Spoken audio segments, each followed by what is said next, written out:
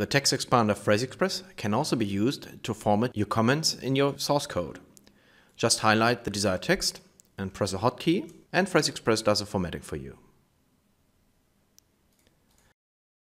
To add this feature, just download the corresponding file from our website and import it into your phrase library. Here you can change the character for the comment. In this case, we have a slash sign, and you can replace it in this line and in this line, and also in the loop commands. But very important, don't replace the slash sign for the calculation. And here you can also define a hotkey of your choice.